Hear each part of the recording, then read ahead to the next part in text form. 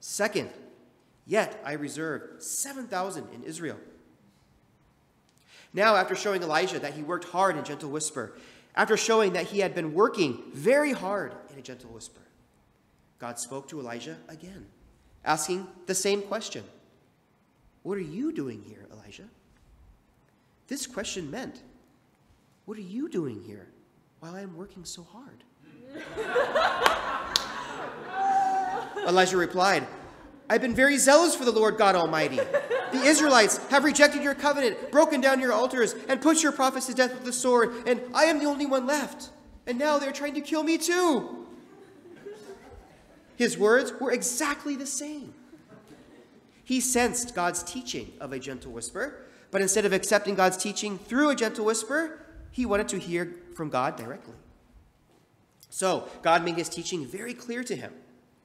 God said to him, go back and anoint Hazael, king over Aram, Jehu, king over Israel, and Elisha, son of Shaphat, from Abel-Meholah, to succeed him as prophet.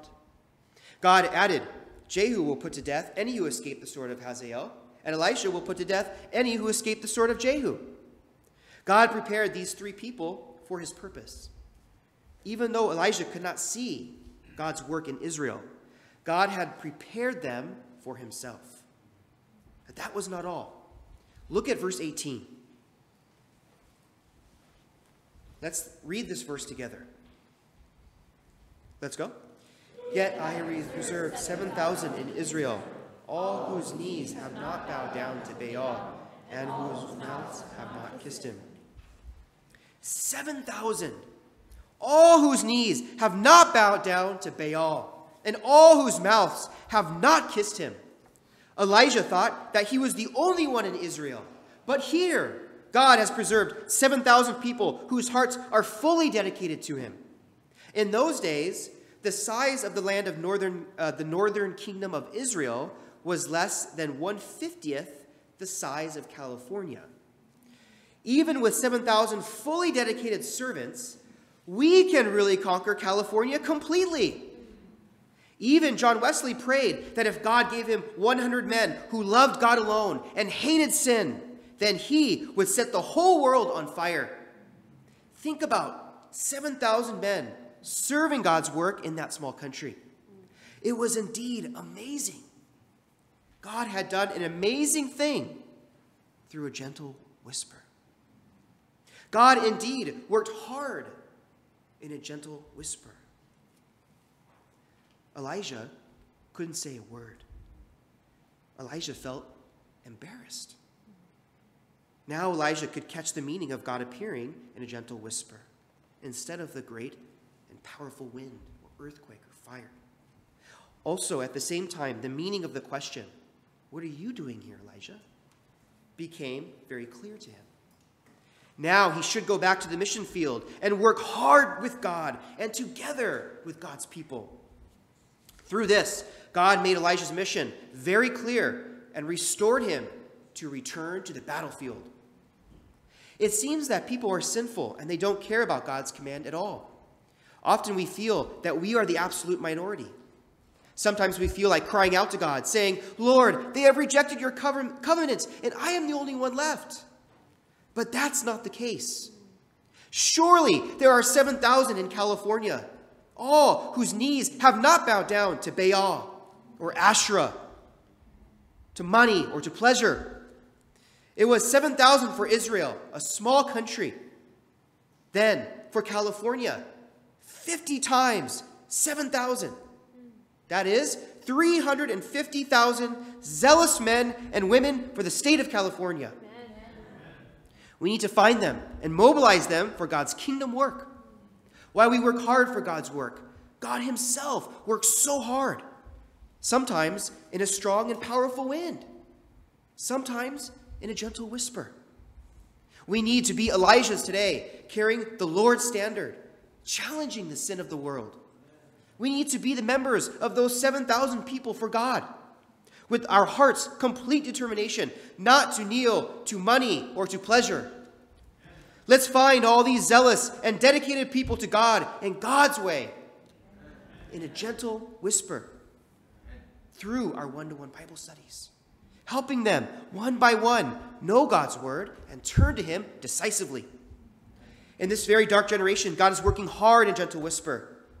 On our campuses, God is working hard, preparing people to be ready to accept God's calling. Let's learn God's way of doing his work and being his whispering voice to many college students through teaching them the Bible one-on-one. Let's pay attention to what God is doing and what God is saying very carefully so that we can hear his gentle whisper. Let's pray that we may find all whom God has prepared on our campuses and who will decisively accept God's calling.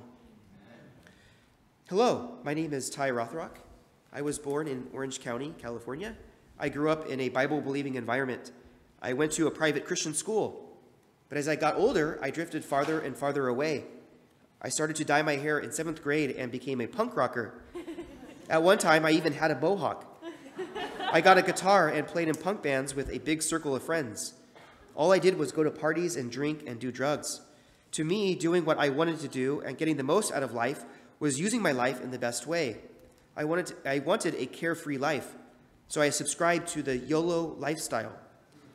I dropped out of high school when I was 16.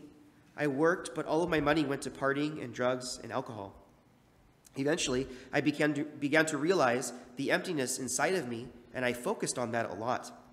I wondered why I was so depressed. Why am I so empty? The God-shaped hole in my heart became so prevalent that all I could think about was how empty my life was.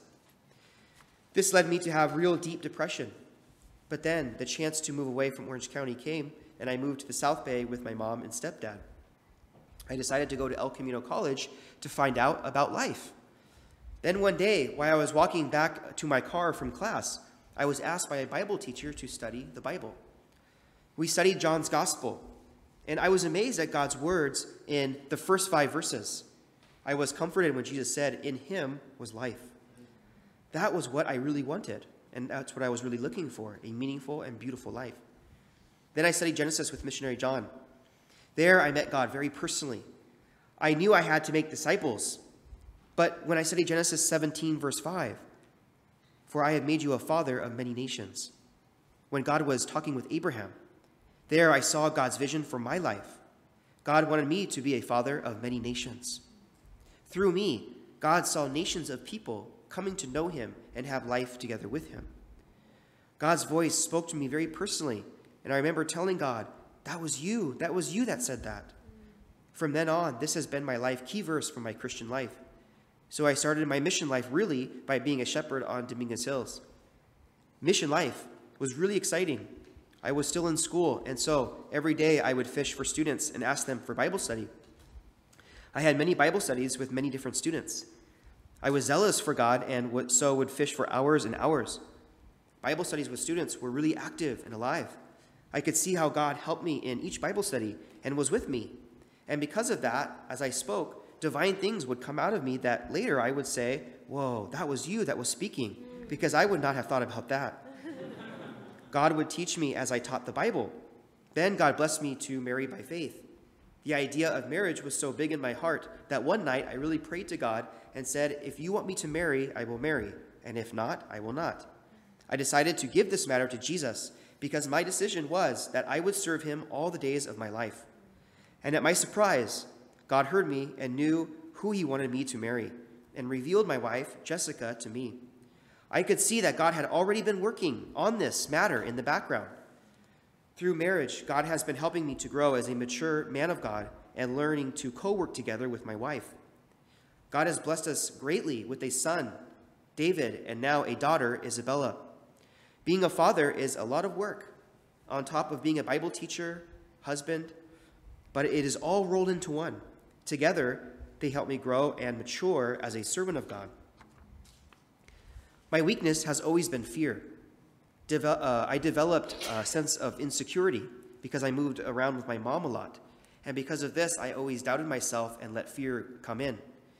I was scared that I would do something wrong or that I would fail. I changed my major constantly because I did not want to graduate and go out into the real world with a real job. After many years of struggle in this matter, God helped me to understand something. When I love him with all of my heart, then that means I am to leave everything else under his control, including my job, situation, and future.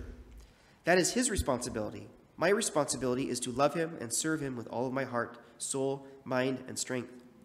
This released a great burden off of me because I relied on myself for everything. God showed me, just as Adam was to serve and love God alone, God's responsibility was to provide everything. So now I could move forward and not be afraid.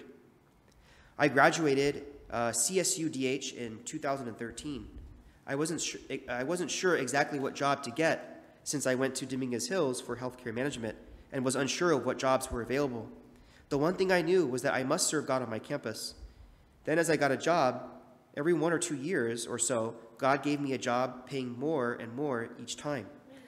Until now, I have a legit career job in the wonderful world of workers' compensation as a claims examiner for Kaiser Permanente. God shows me that my mission life for the gospel is a sanctified and holy life, and in God's eyes, it is so precious to him. My mission life is living by faith in Jesus, and faith in Jesus brings me salvation, satisfaction, and eternal life. Like the 7,000, I have not bowed to the idols of this world, but have worshipped the Lord my God and served him only. I have been dedicated to him alone. This is because God continues to work in me like a gentle whisper. This is God's work in my life. I see that God is preparing me for this mission to find those on my campus who have not completely bowed down to the idols of this world, but who are looking for true meaning and purpose through Jesus Christ. In this way, through a gentle whisper, God can use me to raise up even 7,000 disciples in California. I want to seek God alone and serve God alone with all of my heart. I pray that God may use this gentle whisper as a real spiritual wind on my campus, and that through real dedication to God's mission, I may raise up 7 disciples in the next year. One word, God works through a gentle whisper. Amen. Let's pray. Dear Heavenly Father, we thank you so much for today's message, showing us, Lord, that you are working in each one of us very hard. Lord, you are molding our character through all of our challenges and difficulties in life. But through faith in you, we can rise over these things. With dedication to you, we can rise above these things and really see that you are working in this generation, that you are working in all of our hearts.